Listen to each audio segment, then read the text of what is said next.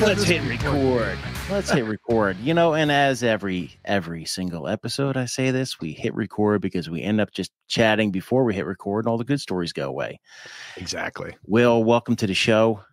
I appreciate you coming on. You have a book out. Damn the Valley. Let's knock out the book real quick, man. Let's just, we're going to do like 2 minutes on a book, and then later on we'll come back to the book because we're right in the middle of this marketing thing, man. Let's get into it.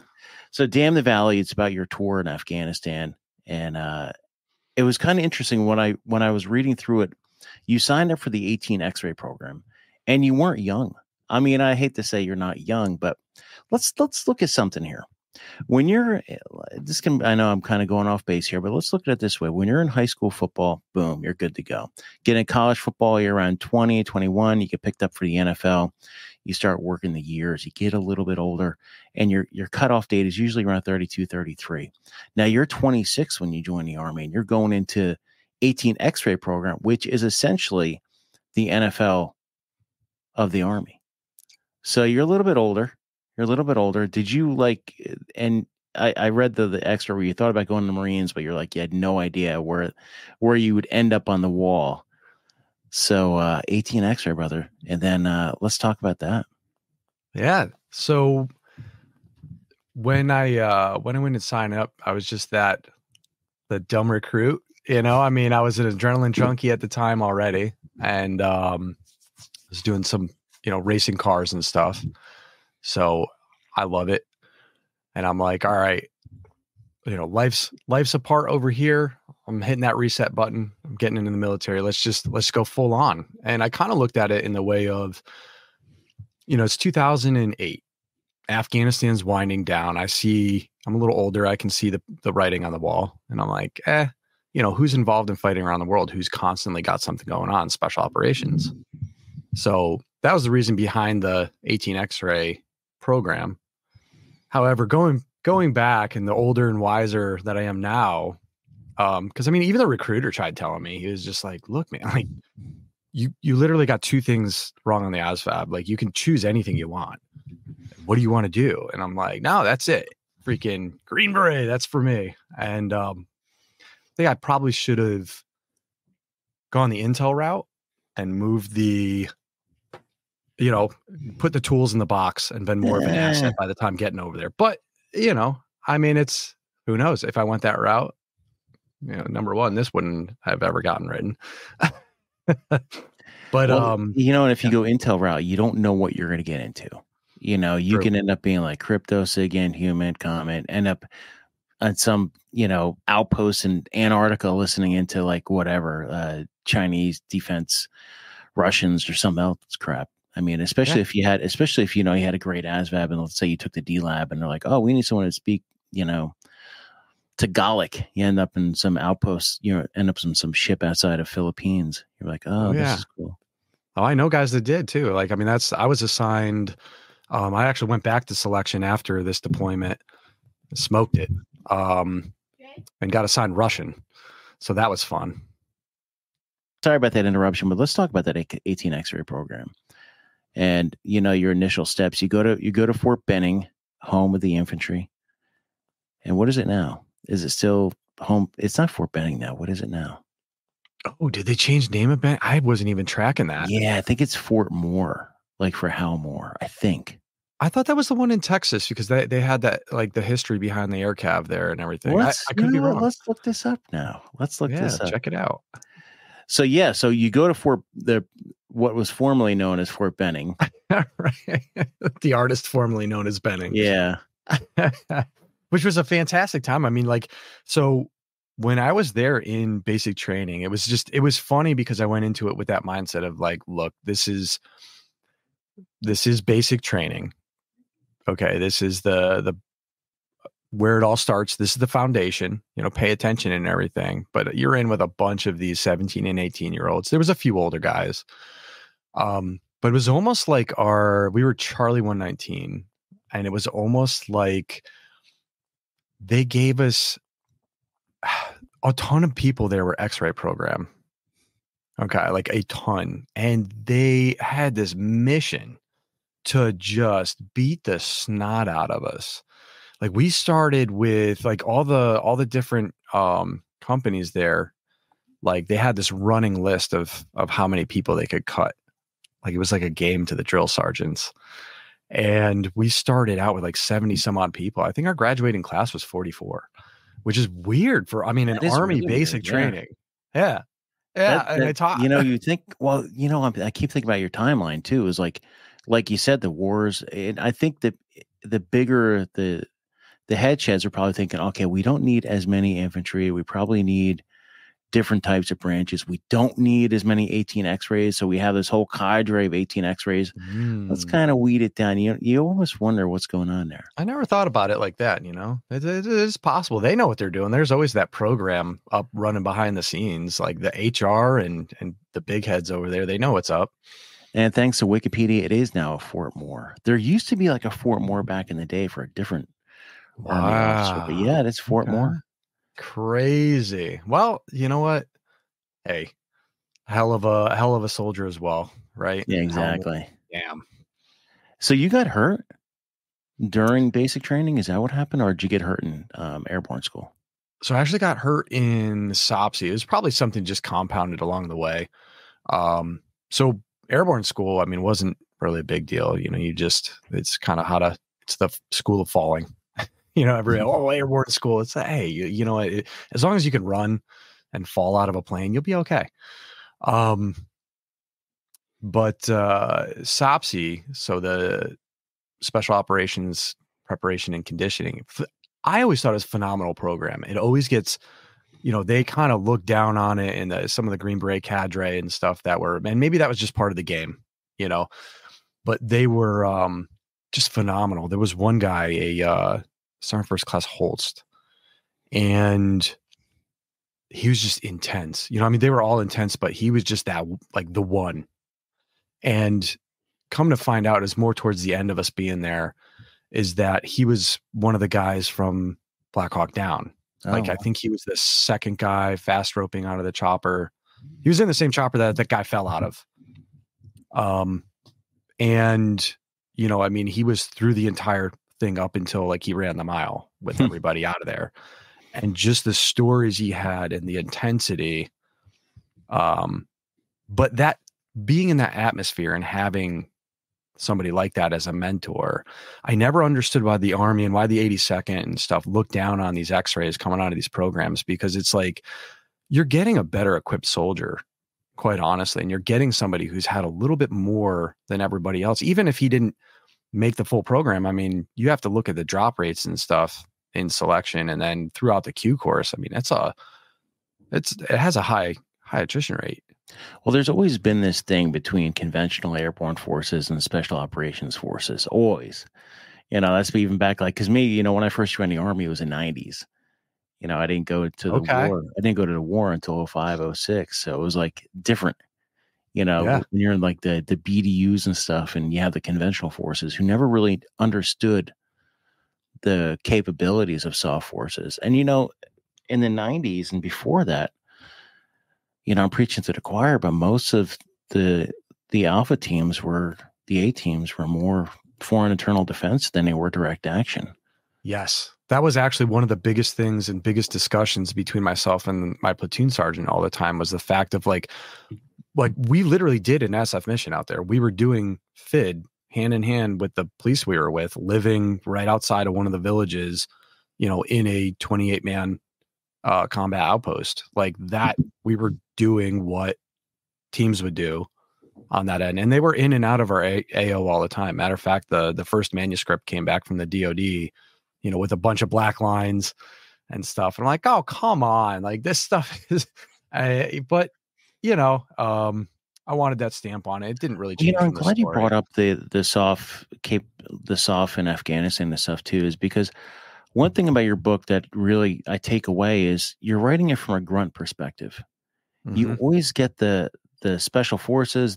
How many Green Beret, Navy SEAL, the market's saturated. It's saturated. But to get that ground level look and to get the view from, the grunt, Yeah. and to go back to my favorite movie, one of my favorite movies, Platoon. It's like having that Yes. look at the grunt level. And I think that's why that movie and that's why the grunt perspective resonates so much. And that's the same And thing with that's like Band of Brothers and all these other shows. Like when you're looking at the grunt, that is what resonates. And that is really, I mean, and that's because it's so relatable. I mean, it's, you're not at these high levels. It's so strange. Like this is kind of a blue ocean in here. And it's because you get the DoD approved books or the books about a conventional battle and stuff, but they're all written by someone who really wasn't there. Like it's a general or a colonel. They weren't the ones that are running, 800 meters into a conflict, where suicide bombers just lit themselves up. I'm talking about the 1508 incident in the book. They aren't the ones doing that sort of thing. So to get that view, but then you have the soft guys that put out their books, so a lot of the conventional guys seem marginalized for one, and they won't even bring their story forward.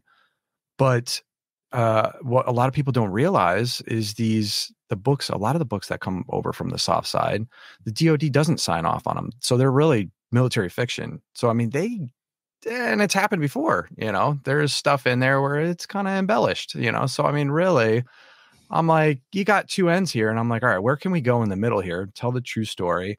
Because the stuff that happened out there, like there's people that I know that went on further to go in the movie industry and stuff. And they've literally said, they're like, there's no way like anybody's ever going to believe that this was a year that happened out there. It was just so kinetic and chaotic. But here we are, and I think it was, and that's one of the reasons why too, that it got boiled down into a book that was platoon level, because there's just no way that I could have gotten everything in there that happened throughout the whole company's time there. I like the other platoon level aspect of it too, is like, so I was enlisted in the 90s and then commissioned later on. And when you commission and you're a lieutenant, you want to ingest as much nonfiction as possible. You want to find out what it's like to be at that ground level, not what it's like to be like, Delta, Dev Group, some other, tip of the spear type thing, or what happens at the general or flag officer level, because that is what a lot of the books were like back then. There wasn't social media when I joined, there wasn't this, there wasn't that. But still, you don't want that 3-minute clip on YouTube of what it's like to be in the shit with the grunts. So you want to have something where you could read it and go, oh, okay, these are the dynamics in a platoon. That's one thing I like about, like, when you're talking about barracks, when you're talking about this, when you're talking about that, when you're talking about the suck, because sometimes when you get in these leadership positions, you forget what it's like to be a human. And I hate to say it like that, but you're so, no, you're right. You're so stuck at this, like, okay, I cannot show emotions. I cannot sympathize with my troops, blah, blah, blah. And I wasn't like that. I was never really like that. But you're going to get a lot of people who, like, they forget their they're humanity. out there. Yep, they're out there. And it even happened with some of this to where, you could see it in the way that they would either dehumanize the enemy, or even sometimes the lower enlisted, like when we would get in. So we started getting in replacements and guys just didn't want to get to know them. They didn't want to put that human face to it and stuff. And some of them got treated like complete garbage, because of that. And that's sort of like an in-between too, is it's not complete garbage, but it's brunt, curt. It's like that wartime, like it's got to be straight and to the point. And if you don't listen, right now, if you're not snapping to, like, it doesn't mean much. But if you're in contact and you have that hesitation, and you're not snapping to, like, so they're trying to fix that. So, I mean, I understand that end too. And not all of it is, it's no excuse for the toxicity on some of that end, because we've all had that transition though. It's like, and these are the kind of lessons you bring with you when you get out, is that making a decision, and you coming from the law enforcement world, the protector world, or anything else, is like one thing you learn in the military is whether or not you can make a decision, and the importance of making a snap right now decision, regardless Yep. if it's going to be perfect or not. One of the things is that when people hesitate and they try to think everything through for that perfect solution, it never comes. Because by the time a perfect solution comes, the action's already been over with. And, when you're Exactly. talking about life and death, loss of limb, it's got to happen now. You got to make a decision. Oh yeah. Yeah. No, you're not wrong.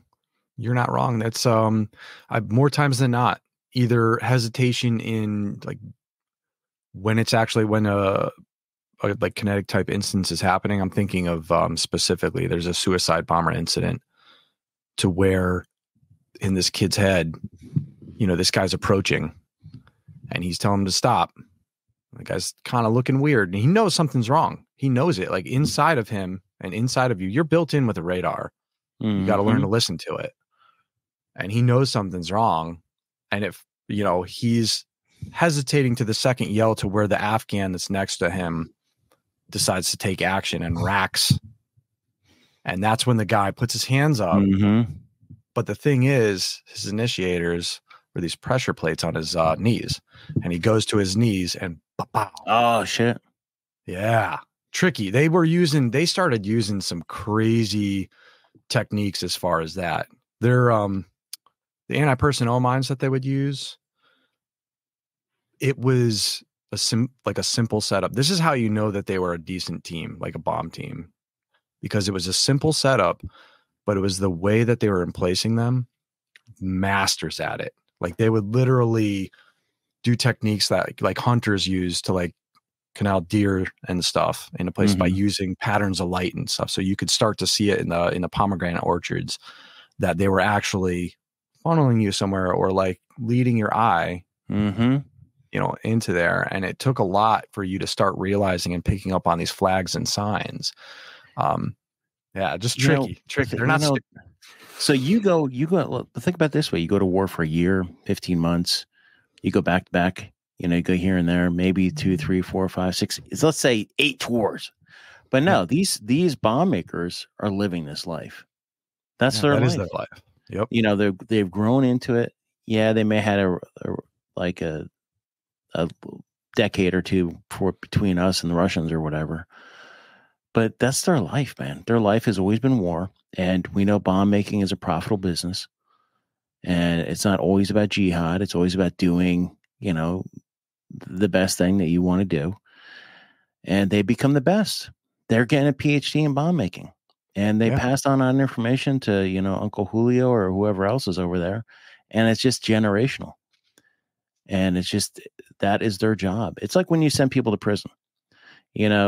Reforming is great, but a lot of times you're getting a master's in criminology. You're getting a doctorate in criminology, depending on what institution you go into. Same thing with bomb making. Oh, yeah. But the other thing, too, is look at it this way. You go over there for a year as a combat troop and look at the lessons you learned. Look how that molded the rest of your life into pen and paper now. Huge. Well, I should say keyboard. I mean, nobody's pen and paper. Can you imagine writing a book in pen and paper now? But now you're behind the keyboard, and it's changed everything. And it kind of transitions. As far as the process with stuff, though, like when you're putting together, like, I mean, in my everyday business with marketing, or if I'm creating an outline and stuff, I don't do it with a computer. It's too distracting. It literally, we live in an age of information, but at the same time, our creativity is hampered by, it's almost like over information. Well, I'm glad you said that, because they're starting to make these things. Well, actually, I shouldn't say they're starting to make these things. They're essentially recreating the typewriter. They're making like these little WordPress type things where you could just type. I've seen those, and it's not connected to anything. I know exactly what you're talking about. Yeah. Yeah. And whenever I map out anything, I do a mind map, and I use a piece of paper, and I put my target in the middle, and then I map it all out. Yep. And there's a lot of things you can't do on a computer that are because essentially writing is creative. You have to have some sort. I mean, you could write professional documents and stuff, but when you're putting out fiction, even nonfiction, people want to read it. And if you're writing it so dry that it seems like a manual, then you're probably better off in a different type of medium. Yeah, right. So let's get into your post-war. You go into the reserves. Did you go to reserves guard? So I went over to the reserve side. I actually, when I left active, and the whole reason I left active was actually I had a packet to go across the street to go work with the unit guys, and that was in to go try out over there. And then who's not my wife, was like, "Hey, I'm pregnant," and I weighed the two, and I was like, "Look, these guys." There's only one path that you can take. You can't blend this. Not with that level. And I chose the choice of family. So that's the route I went. And I ended up in the 450th Civil Affairs Group, right outside of Washington. And really, the funniest part with that, they used me a lot. They used me heavily as far as the tactical trainer. And I would run the ranges. First sergeant would grabbed me up and was like, "Hey, you're my boy." You're my boy, Blue. Yeah, but with everything else, like, they were airborne as well. But I got word back from the VA like 6 months after I was out of active, and they're like, "Hey, you're deadline. You have all these, you got hip dysplasia and you got all these other like issues." And I'm like, "Wait, what?" And they're like, "Yeah, we have no idea. You should have been medically retired." Like, oh my gosh. I was like, "Well, can we go back and do that?" Like, yeah, exactly. And the reserves kept me for another 2.5 years, like, unpaid, as I'm like, "Hey, can you guys just release me? Like, are you kidding me right now?" And they kept me around. Like, it was all just their command. So that way I was a little jaded about that little stint. I have that dream I have these dreams. They pop up every few months. It's weird. I get recalled. And I get sent to a guard. I get sent to, well, that's how I got recalled from the IRR when I went to war. But now when I get recalled, I'm back and they make me an E4 because I resigned my commission. So I'm no more longer Captain Piccola. So I'm an E4 and I'm always attached to some random guard unit and they won't let me go. And they're going to send me to some war unit. And I'm like, oh my gosh, you're kidding me. And I'm always going back to like a Benning or somewhere else. And I'm like, I'm a specialist. I'm like, I'm fucking 50 years old. How are you gonna do this to me?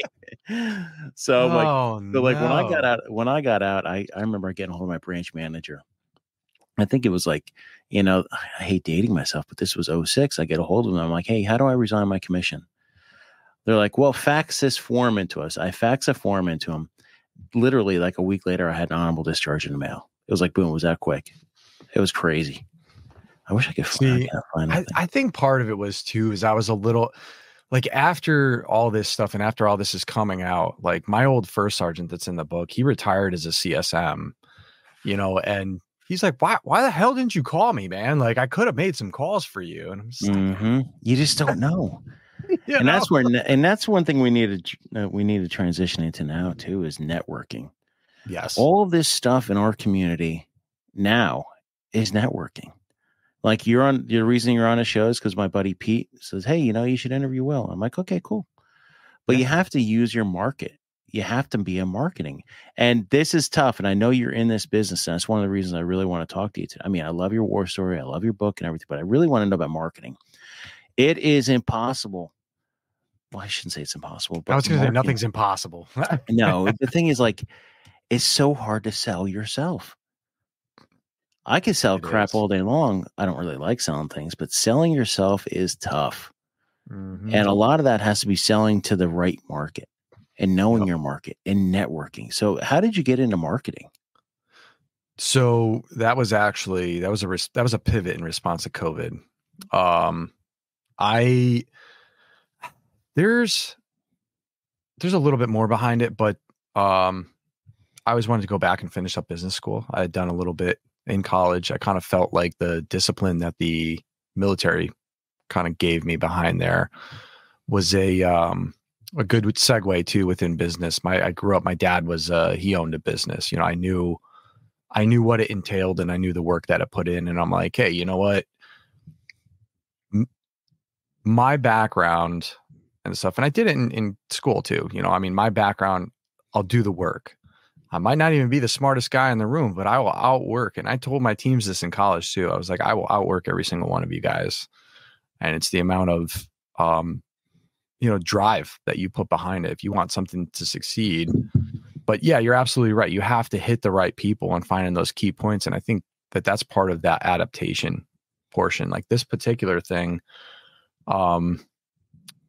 it's been frustrating. It's been a development the whole way. But from the very start, I noticed that a lot of authors and stuff out there and a lot of people, they go off of their personal pages. And I personally believe that that's one of the biggest mistakes they can make, because people are fallible, for one. And for two, like if you create a movement and you make it about like you're amplifying other people's stuff, like this book that I'm on the title, but honest to God, like every single one of those guys should be on there as well. And I tried to include every single one of them from that platoon in that book as well. That was one of the things that they had kind of felt. There was that other book that came out. There was another book, is Bravo Company by Ben Kessling, that covers some of that same conflict area, but the scope of it, he was trying to accomplish something within the veteran space, in talking with people about veteran suicide through the particular story that mainly followed one of my old squad leaders, Sergeant Alan Thomas. And a lot of the guys just felt like they weren't included and that it wasn't the full story and it needed to all be out there. And even though I love the book and stuff, I was like, you're right. And that's how this thing came to be. But they all pitched in. Everything you see on social and everything, that's them. I had, I think 8 pictures, and the publisher was like, hey, we want to put a picture insert in here. We need 30. Can you deliver? And I was like, yep. Didn't even question it. I was like, yep. And that's when I got frantic after they said yes. And I'm like, hey guys, like, what do we got? Marketing is the other thing I wanted to talk about with marketing too, is being original or being authentic to yourself. Mm-hmm. Like you and I are both talking about like the bro vets, the vet influencers, the influencers out there. And it's easy to, try to be something you're not, to kind of embellish and stuff. Yep. But how do you gain a following or gain traction being authentic in the marketing space? It takes time. It takes time and it takes you fostering it. And that's why I started this so early. The publisher was like, they questioned it. I started the social media campaign back in February and they were like, what are you doing? Like nobody ever starts pumping a book. People are going to lose interest. I'm like, no, I'm fostering, and I'm growing this thing, and in the background the whole time, you have those doubts from them and the other people, and it gets real quiet. Gets real quiet. And then, the ones that kind of looked at you weird or laughed at you, then they start to get, they're the ones that get quiet. And then they start to pat, they're like, oh, well, this actually might do something, and then when you start getting it come back around, then you're getting that traction. But really it is like, I mean, there's a road and you can't give up on it. Because I'll tell you right now that there's times where I was like, there's no way this thing's going to start pulling traction. And that's where you just have to be like, you know what, dude, you had a plan and you stick with the plan and you continue to drive on. And it's the exact same stuff that we did in the Valley. I like it, man. Well, you have to stick with the plan. And that's a lot of times when you get to the social media and marketing, you kind of forget the big picture and you're trying to get like that 1,000 likes or the whatever and this and that. I found metrics. The more authentic you are, the more people are going to engage with you. Mm-hmm. One of the guys that was there, we were talking the other day, actually, John Culp, and he likened it to taking a dowel rod. Okay, so like a perfectly aligned rod, and you put it up next to a wall that's crooked, mm-hmm. And that's what it is, the measuring, and people notice it and they can see it when you put it up next to the fake and the BS. Well, the last thing we need to talk about today is racing. I went out to the Ridge. I've been out to the Ridge. My buddy's got a little racing team out there, the After Action Racing. So I've been out there a bunch of times, man. I love racing out there. Yeah.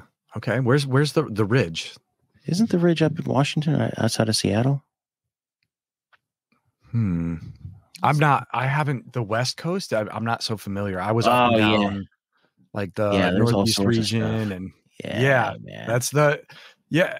Well, Lime Rock Park was really, I mean, so familiar. I was only, what, about half an hour from there. And I mean, that was every weekend, and, we would run BMWs and ITS. And then, ultimately when I left there, I ended up doing, rally.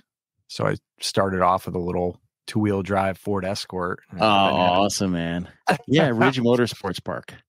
okay, It's in okay. Shelton, Washington. Yeah, man. Well, with his, it's more like endurance. So it's like 8 hours Mm, on 8 hours on Saturday or 7 hour Saturday, yeah, 8, 7 it's no hours the next joke. day. It's fun, man. It is, I Oh love it. yeah. Oh yeah. And that fostering, like that's part of the whole Racing for Hmm. Heroes is like you have to it's the same thing that we did. It's like that common goal, and you're taking guys and you're putting it together as a team, and you're working together in these more stressful environments as a Hmm. team to create that goal. And that is, between doing something with Rally for the Troops, in getting guys into the cars and getting them involved in rally racing, which is out in the woods, which is where we love to Yeah. be. Oh, that'd be There's not fun. a, oh no, it's a blast. It's a blast. Hey, come out sometime. We'll Yeah, get you well, linked in definitely. with the guys. And that's actually, the paddocks are at Virginia International. So Right up VIR, the road. I'll drive. Have exactly. Jeep. We'll travel. Look them up. Racing for Heroes. They do stuff all the time. I know right around Thanksgiving, actually, they do holiday laps. Hmm. So they do that. They put some people on the track, and then they also have some stuff where they do some rally things, or at least they have in the past. I'm not sure what they're doing this year. I've been busy.